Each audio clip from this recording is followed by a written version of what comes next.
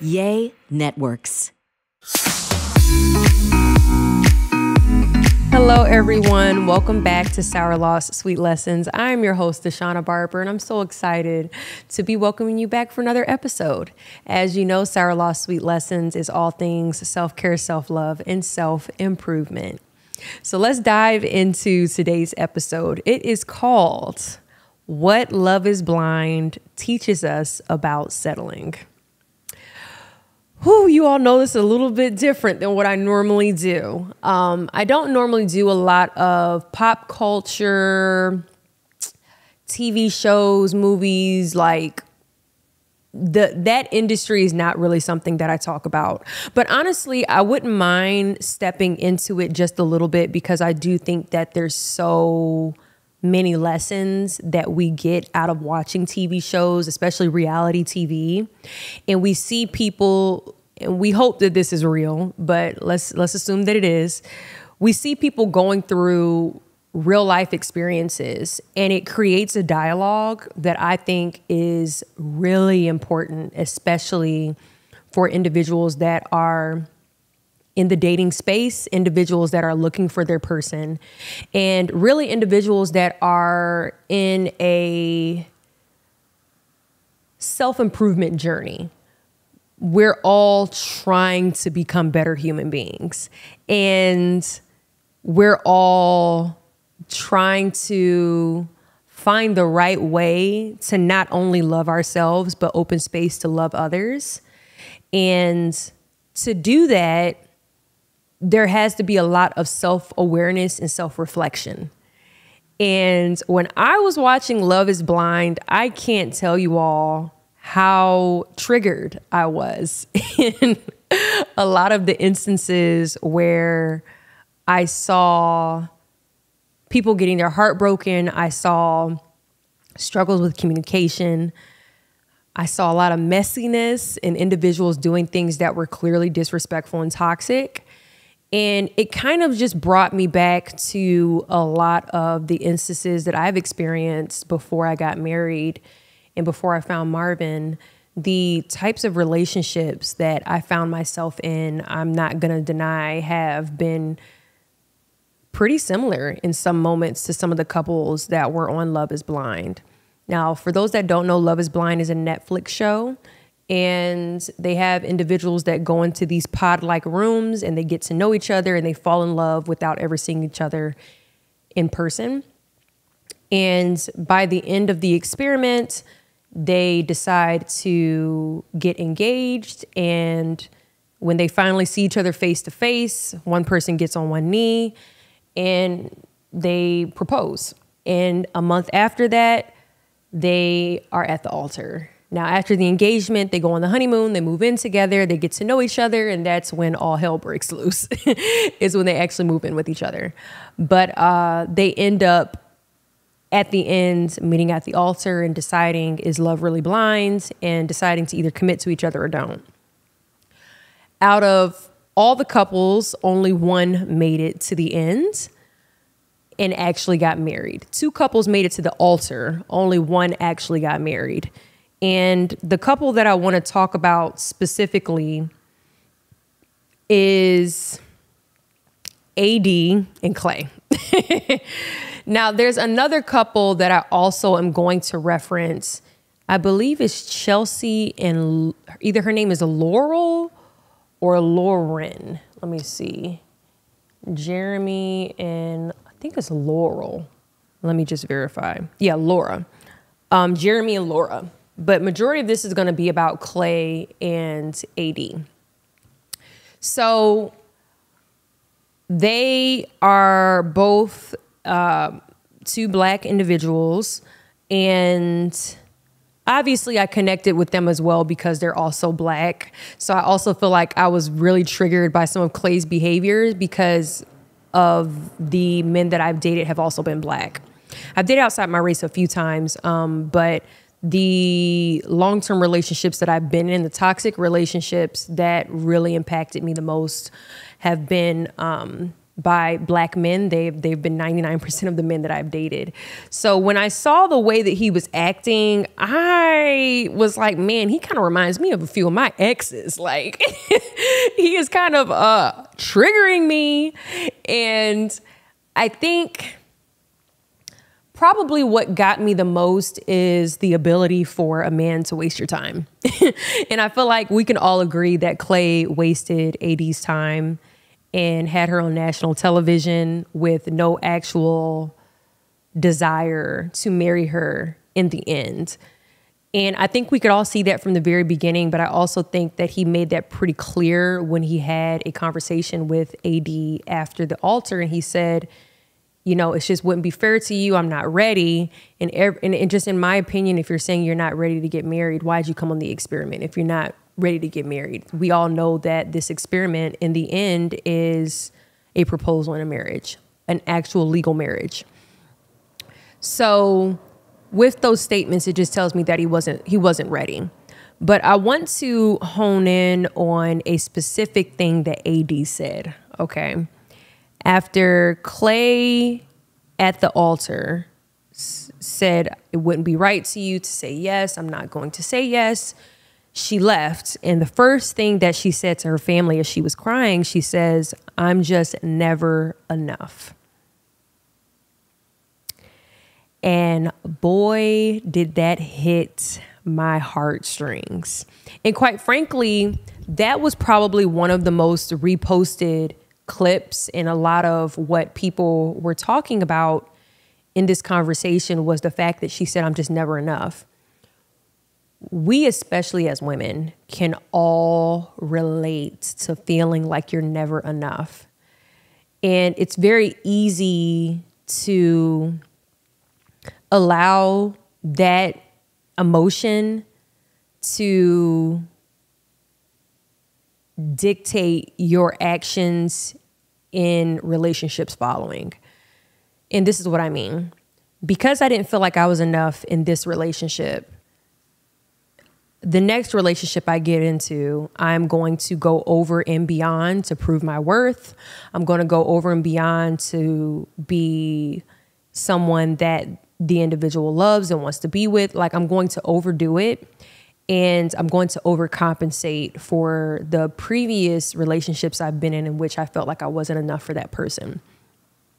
Here's the thing. You're never going to be enough for the wrong person. Never. And I don't know about you all, but every time a relationship didn't work out, once I kind of hit my 30s, I wouldn't say I got happier, but I was content with the fact that I'm not wasting time with individuals that I'm not meant to be with.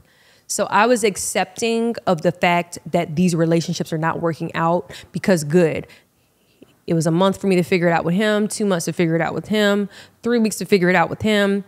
I'm not wasting my time because I am determining very early on that this individual is not the individual for me. And I appreciate the minimal time that was invested in finding that out. And I only say this because I've been in relationships that were 3.5 years, 1.5 years, and these long-term relationships. And it took me so long in years of my life to realize that this person isn't for me. So I have a appreciation for minimal time invested. With realizing when she says, I'm just never enough, I think us as women, we have to be careful of having that mindset because we will then start settling. And that's why this episode is called What Love is Blind Teaches Us About Settling, is because in the end, you still don't end up winning. And the reason why I think that AD was settling in this instance is because, or in this experiment, is because I think that Clay showed multiple moments where he wasn't dependable, he wasn't reliable, and he was kind of a little bit sketchy throughout their time of moving in with one another, specifically the moments when she sat down. It was her mom and Clay, and she kept telling her mom that Clay just hasn't been coming home. And I cooked dinner, and I set up a little paint, I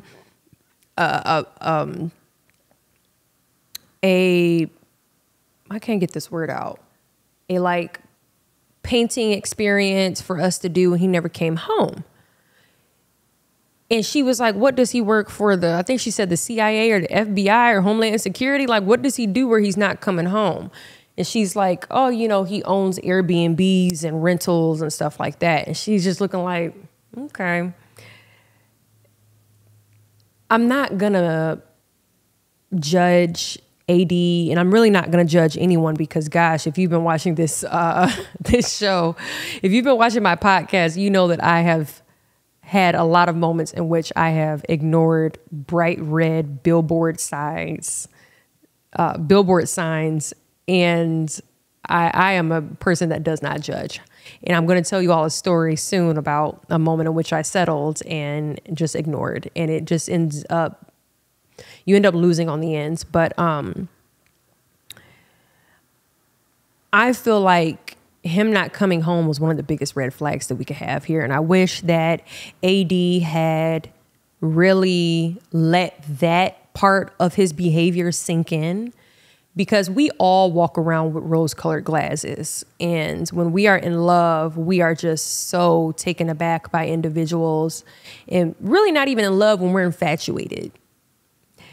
We're so taken aback by individuals that if we were not in the infatuation phase, none of this would be looked over. But a lot of things are looked over in that infatuation phase because we are just so enamored with a person. And we have to be very careful about that first, I would say, 9 months of a relationship, because everyone is wearing their best mask. And you really have to wait for it to fall off and for you all to be put through challenging instances for you to really realize who a person is. I think that Clay showed pretty on that he was a person that was not dependable. He even showed up late to the lunch with AD's mom. He didn't show up with any flowers or anything. And even the proposal, which when I was watching, it was Marvin and I were watching it together. He proposed, and everyone else, when they proposed, and mind you, they're proposing through a wall. You can put decorations in the other person's suite or pod. And I noticed that everybody else's proposal, there was flowers waiting for her in her pod and chocolates and a glass of wine and all of that. But in AD's room, there was, I think, tequila. So after he proposed with a Bible in his hand, they took a shot of tequila, if I'm not mistaken. And I'm just like, where are the flowers at? Like, where's the romance in it? And I didn't like that. I didn't like that. I felt like she deserved more than a tequila shot. I did not like how it felt like Clay is doing the absolute bare minimum. And settling actually is not necessarily saying, oh, this person is not good enough. Sometimes the person is good enough and you're just settling for bare minimum effort. And I felt like that's what she was settling for, that Clay is a good looking guy. He has a lot to offer. He has a great job from what I can tell. He's very well off. He's very well spoken.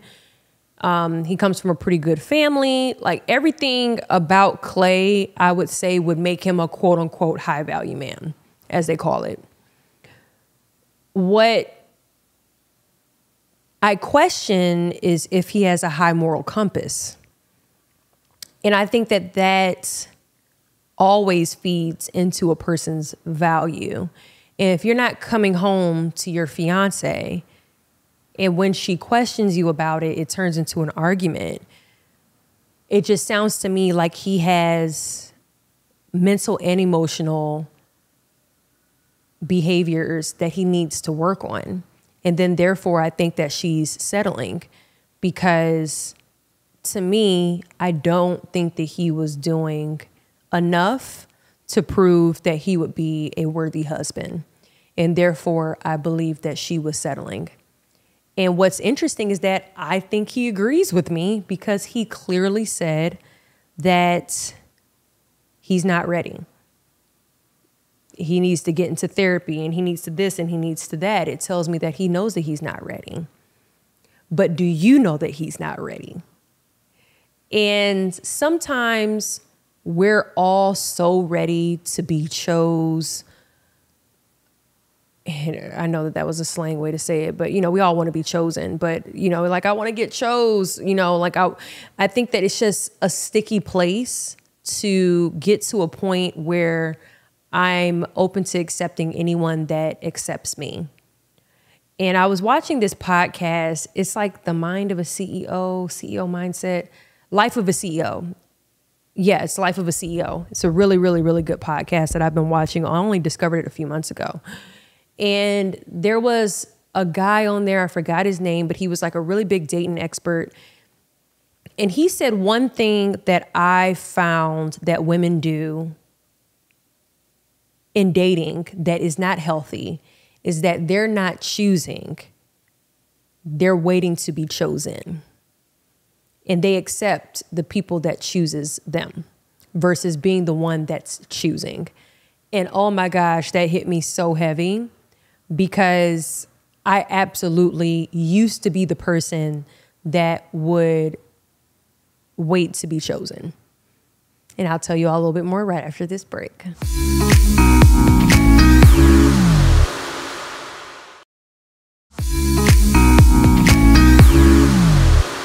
Welcome back from the break. Okay, so like I was saying before, settling is more than just who the person is. Sometimes you're settling for the behavior. And we all have to reckon with the fact that settling can not only destroy your life, I actually think that it can become dangerous for you. I've settled so many times in my life. I got fed up by the time 2020 hit. And one day I'm going to tell my stalker story. I just got to get myself mentally there. But what I will say about my previous relationship is that I've still got a storage unit full of stuff that my ex refuses to give back to me. This is a gentleman that I settled for in 2019. We dated from 2019 all the way through the summer of 2020. And I remember after we broke up, just wanting my things back. And it's 2024 now. So in the summer, it'll be 4 years, and he still has a storage unit full of my stuff. And I have no one to blame but myself. I have no one to blame but myself, because he showed me multiple times that, one, he wasn't good enough for me. He wasn't a good human being. And I ignored those red flags. And now I not only have PTSD from the relationship, I also lost everything that I owned. When me and him moved, we were living together, and I moved from Chicago to Virginia in 2019 to live with him. And then he got stationed in Hawaii. So I put all of my things into his military storage unit. And I went to Hawaii with 2 suitcases. So all of the stuff that was in the storage unit was an apartment, an entire 1-bedroom apartment full of stuff, including a lot of my mom's valuables. And I thought to myself, we're going to be together. It's no big deal. When we find a different place, or when we finally get settled into the home that we were building in Hawaii, he can release the stuff from the storage unit to go into our home in Hawaii. It had never crossed my mind that this man that I haven't even been with for a year could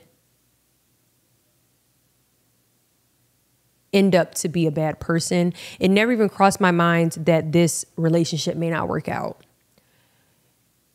I've told you all in previous episodes that I think with your dreams, you just need to be to the point of delusion.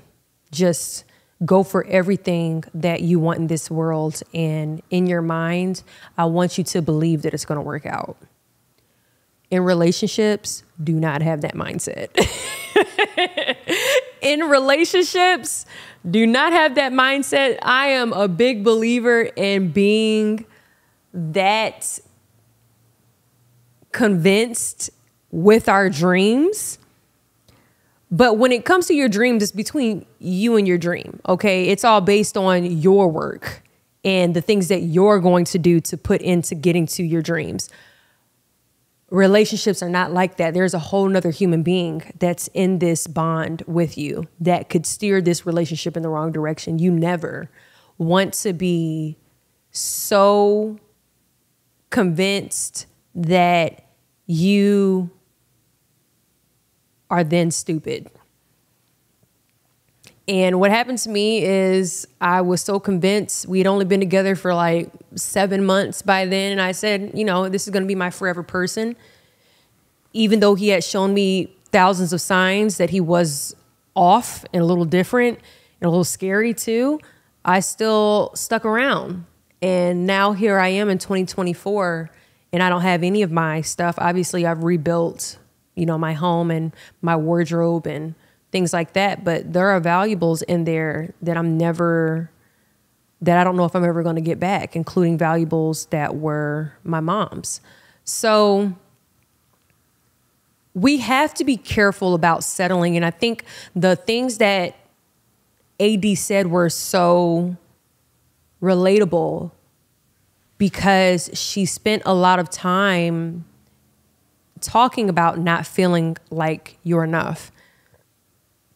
And one thing we have a tendency to do, because I believe she's in her early to mid 30s, man, once we hit that 30-year mark, we start thinking that there's just not enough human beings on the earth.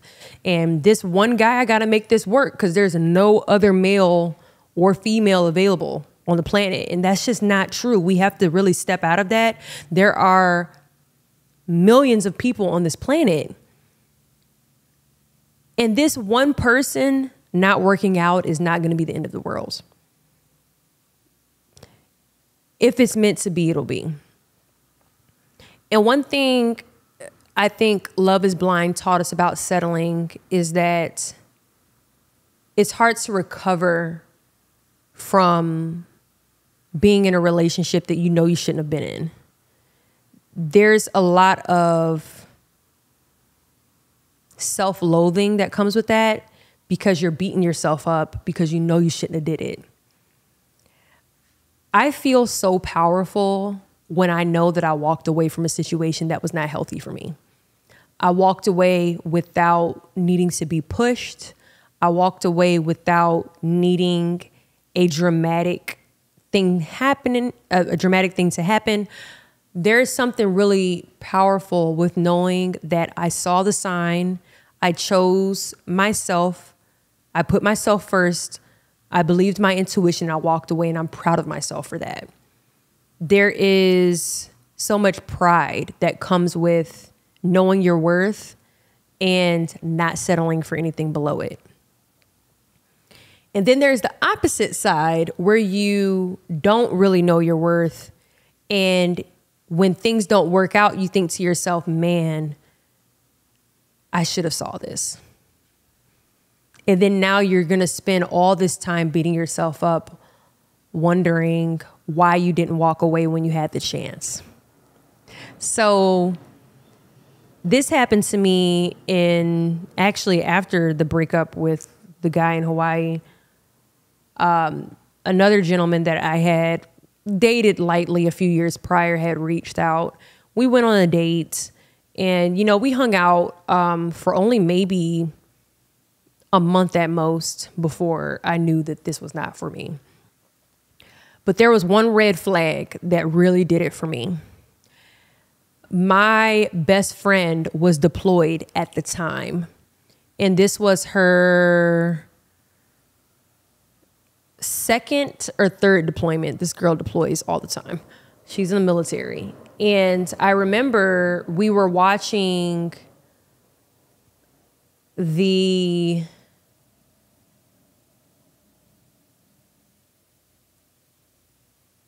I think it was the VP debate. I think it was the vice presidential debate, if I'm not mistaken. I gotta go back and look, but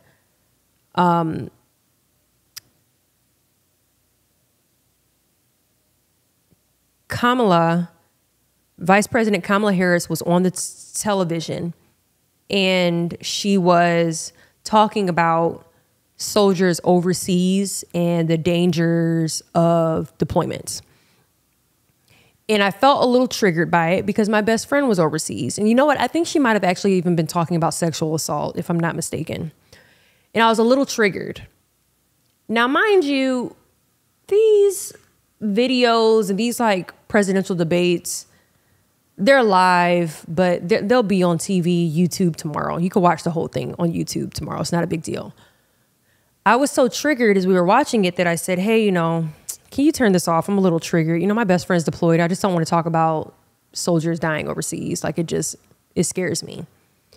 And he said, no, I want to watch this. And I said, but I'm telling you that I feel really triggered. Is there something else that we can watch? Because my best friend is deployed and I don't want to even see this conversation about things that happen to soldiers overseas. And he said, no, I really want to watch this. I've been waiting all day to watch this. And I said, okay, then I'm just going to go in the bedroom as you watch it. And as I'm walking to the bedroom, I said, you know what? Actually, I'm leaving. I'm leaving because this is incredibly inconsiderate and it's rude. Period. It's inconsiderate and it's rude. And it is very clear to me that you lack empathy. So I start packing up my stuff and he just chills. Like he's just walking as I pack my stuff, I leave and I'm gone and I go downstairs and I get to my car. Now, mind you, we're in DC. We're in Northeast DC. I walk up to my car window is broken out. Yep, my car window is broken out. And I am so upset. So I call him because, this is not the safest place in Washington, D.C., although the apartment building was a luxury apartment building, very expensive to stay in. The neighborhood surrounding it was a very dangerous neighborhood. So as soon as I called him, I'm just looking around trying to make sure that nobody is around me that could rob me. I couldn't tell if the window got busted out 5 minutes ago or 10 hours ago. I don't know. So he's not answering the phone. So then I walk back up to the apartment building. It's late. It's probably like 9 or 10 o'clock. And you have to call up to the person and then the person tells the front desk to let you in. He wasn't answering the phone, so they weren't letting me into the building. So as I'm like banging on the door and they're like, hey, call your person. I'm like, no, like I can't get in touch with them. The guy finally sees that I'm frantic and opens up the door. And I said, I'm so sorry. My friend is upstairs. He's not answering, but my car window is busted out and I'm a little bit afraid to get too close to the car. And I honestly don't want to drive home like this. I'd like to, put a garbage bag or something on the window. Again, he's not answering. I get all the way upstairs, y'all. And I'm knocking on the door. He's not answering. It has been maybe 5 minutes, 10 minutes since I left and I came back. It's not like he left the building or something like that. He's not in the shower. I'm just banging on the door. I'm banging on the door, y'all. And now I'm upset because now I'm like, oh, so now you're really being a mean person. I was going to say a cuss word, but I don't know if I want to start cussing on this podcast. But now you're really being a dickhead. Let's say that. Now you're really being a dickhead. And as I'm banging on the door, probably for like 3 minutes. I'm listening to the door, trying, like, am I crazy? Like, can you just give me some tape in a garbage bag so I could tape up my window and go? Like, he's not answering. So after about 4 minutes, he walks up to the door and he's like, what's going on? I'm like, why are you not answering your phone? Why are you not answering the door? I've been banging on your door for 4 minutes. What are you doing? He's like, oh, I had my AirPods in. Okay, so if you had your AirPods in, aren't your AirPods connected to your phone? Yeah. So your AirPods didn't ring or anything to say that that I was calling you? Like, what are you doing? And I'm so frantic that it doesn't even register to me. I say, you know what? I just need a garbage bag and some tape because my window is busted out. He's like, oh, and then suddenly he goes from being a complete dickhead to being a kind, nice, oh, let me help you. Oh. And I just said, you know what? I'm just going to go home. So I go back downstairs and he follows me back downstairs. I called the police. I think I filed a police report. And he's helping me get my bags in the car. And we didn't even bother taping it up because I was just so over it. I just really wanted to go home. So I hopped in the car. He's like, are you going to be okay? Blah, blah, blah. And I just drive off. You really understand who a person is in a time of conflict. I can be so mad at my husband, y'all. Like, and I feel like everyone's like that in relationships where you just get so mad at your partner. But the way I'm not going to ignore you when I'm mad at you, the way I'm still going to treat you with respect, I'm still going to be warm, I'm still going to be kind. And I would probably give myself an 8 out of 10 at how we are in conflict. Like, I'm pretty good, but there are some days where I just give me some space. But this guy, like, when I make him upset, he is just the sweetest person still. The most understanding, patient. Like, he is just so kind when we have conflict. This other gentleman in DC, on the other hand, a complete and utter piece of crap. And that was really one of the straws that broke the camel's back with him, is I started peeping some behaviors. Like, I started seeing stuff. I'm like, you know what? I think he might, no, I want to say he's a narcissist, but he might have some narcissistic traits. And I got myself to the point where, yep, I'm done. Blocked him on everything. He would call, he would text, and I would block, and then he would start emailing me, and then I had to threaten him via email. If you attempt to contact me again, I'm going to file a restraining order against you. Because he also did more things, which I can't go into detail about. He did more things that were very clear to me that he's just not a empathetic or respectful person. But that was one of the first indications that this person is not a nice person. And if I had ended up married to him or in a long-term relationship with him, I would be miserable. I would be miserable. The reason why settling is so dangerous is because you are creating a long-term marathon of pure misery if you settle. It is the truth. If you choose to be patient and wait it out, like I did, I settled, but I never got married. I never ended up having a child or anything that would bind me to an individual that I don't want to be bound to. And I'm so grateful for that I had God's protection from what could have been a lifetime altering decision by being with someone who has clearly shown me that they're not a good, honest, or empathetic or kind individual. And now I feel very grateful because I look at my life now and Marvin's not perfect, but he is close enough, honey. Close enough. So I look at women like AD and I actually don't know if she realizes how big of a bullet she dodged when Clay sat at the altar and said, no, I don't want to marry you. I don't think she realizes how many years of heartache she just saved herself, or he just saved her, because it is very clear to me that his love for her was not as much love as she had for him. And she said something else, actually, after her statement. She said, I just feel like I'm always so close and I keep doing so much for these men and carrying these relationships, and it's never enough. I understand. I understand, sis. I get it. We have all been there, where it's like, I'm doing everything that I can to love on you, support you, be the glue to this relationship, and you still don't want to marry me.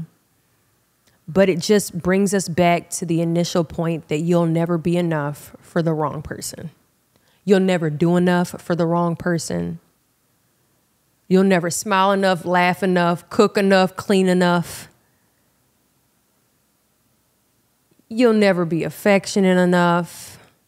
You'll never be enough for the wrong person. And we have to take our time, and I know it's hard, but we have to wait as long as it takes until the right person comes along, and that person will be worth the wait. There are millions of people on this planet. If this one person does not work out, there are other fish in the sea.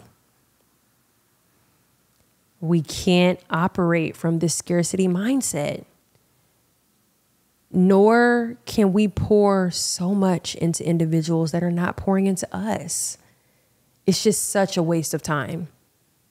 And the gentleman that I was talking about in DC, if I had settled for him, I would have signed up for a marathon of misery.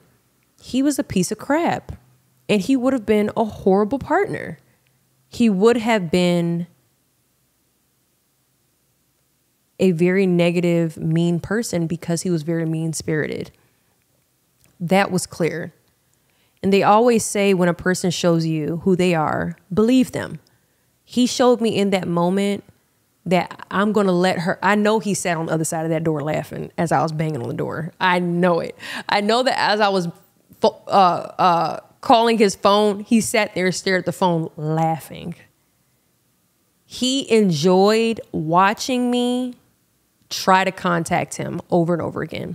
He enjoyed listening to me bang on the door when my car was broken into and I needed help. He liked that. That's scary, you guys. That's deeply disturbing. That a person is enjoying watching you squirm.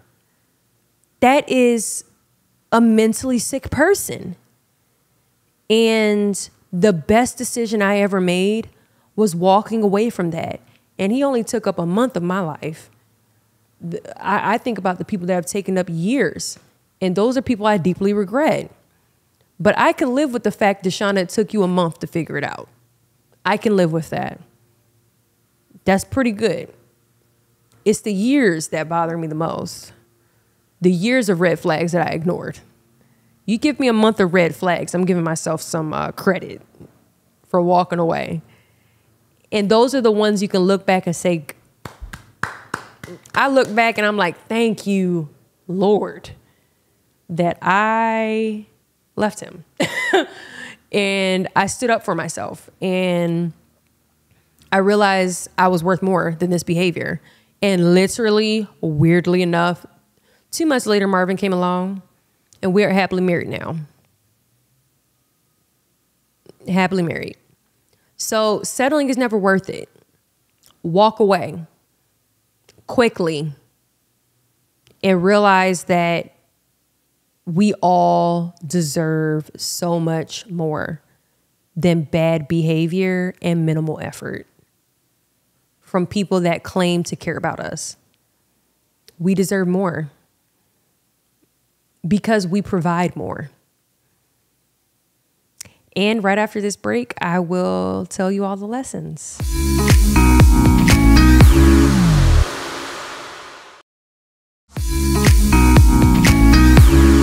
Welcome back from the break. Okay, I've only got a few lessons because I feel like throughout this episode, I really said some pretty good learning spots for you all to take away. But I've got one or two kind of that I really want to make sure I highlight. The first one is so important. Listen to family members you trust.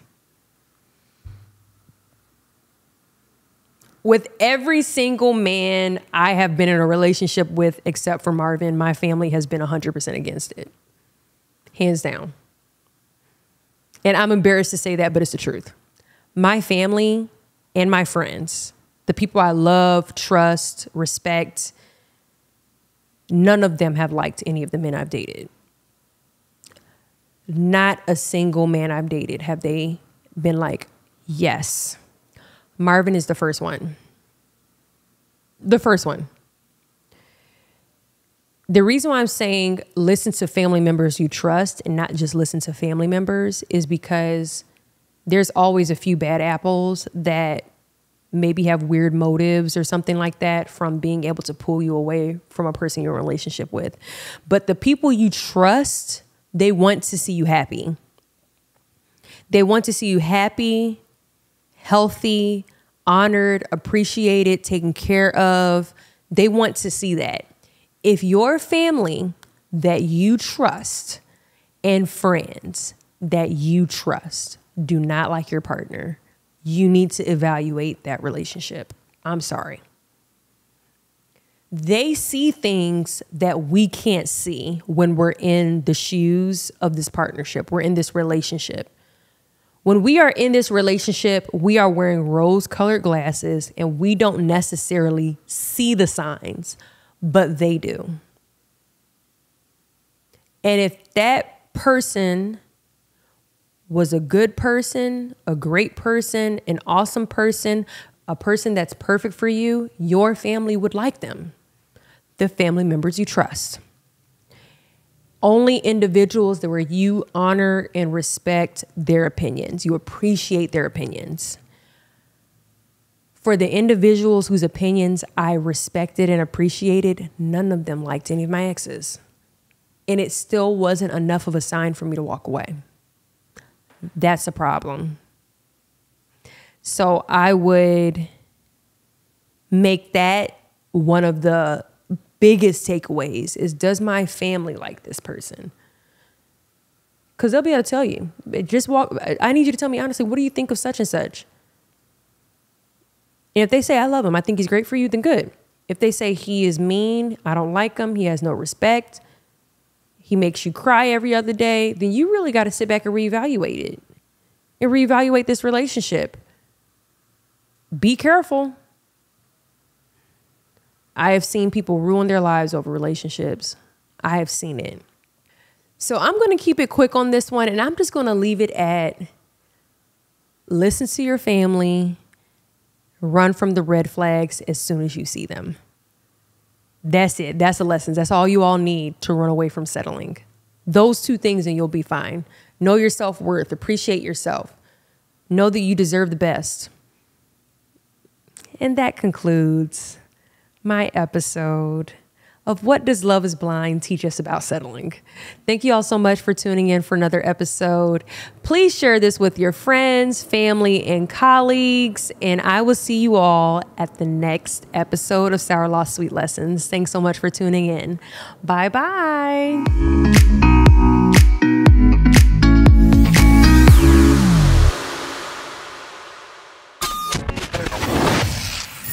Yay Networks.